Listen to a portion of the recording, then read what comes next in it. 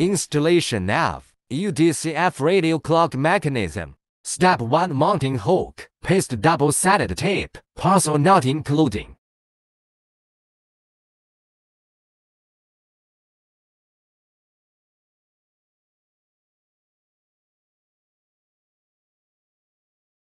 Step 2. Install the movement under the clock face.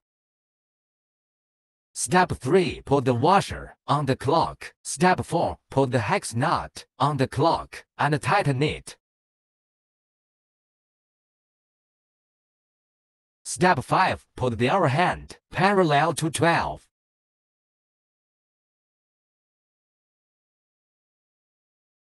Step 6. Put the minute hand parallel to 12. Step 7. Put the second hand parallel to 12.